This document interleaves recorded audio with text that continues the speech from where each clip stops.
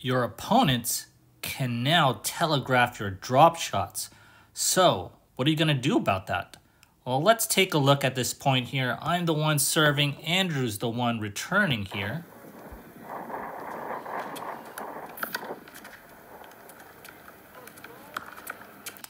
And that's what I call a chip backhand. And so let's take a look at what I did here.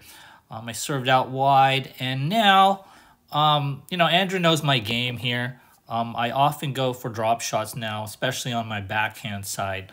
And so you really need to be very strategic about how you use your drop shots, right? You can't just use them all the time. You got to throw in something else that kind of works almost as similar as a drop shot, and that's a chip backhand, right? So I went with this chip backhand that traveled low and got past Andrew here. And the goal with the chip backhand, right? The chip backhand is a very low slice backhand that travels fast compared to a drop shot, right? So the goal, right, is to make it bounce very low so that the second bounce happens very quickly. It almost takes no time at all for that second bounce to happen.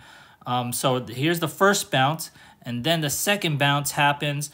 It's very quick, and so it can go past Andrew here, or it can just be a very unexpected shot for the opponent where you think it's a drop shot, you think you have time to get there, but no, it's not going to be slow. It's actually going to be a very quick slice, and you have to really chase for that ball before it lands the second time. So try to go for these chip backhands here and there to catch your opponents off guard.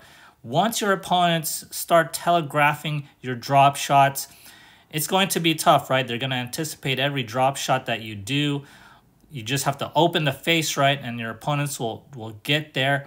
Throw this chip backhand in, and your drop shots can still remain effective. If you enjoyed this video, kindly do me a favor and hit that like and subscribe button. As always, thanks for watching, and I'll see you next time.